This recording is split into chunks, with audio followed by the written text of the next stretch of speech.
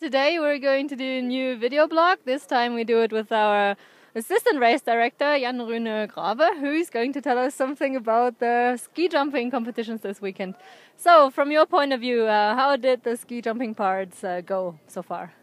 No, I'm really pleased. It was two great competitions.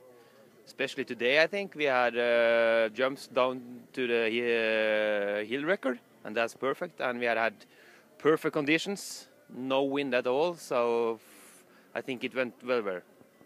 On Friday for the PCR, it was a bit different with the conditions. We had a lot of snow coming down there. What were the main challenges on that day?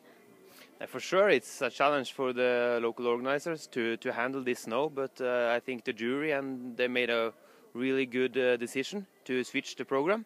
So we had cross-country training in the morning, and they did a very good job to move all snow and prepare the track and hills. So they have done a great job, and it gave some good winter pictures for TV with this snow. So I think it was really good. That's true. Now we're right before the last cross-country race. We're having a team sprint on today.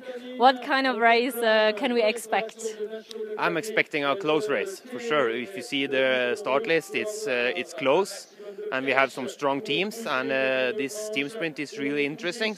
So, but it's a hard course. They will really feel it on the end. So it's going to be really interesting to see who is going to be the strongest team today.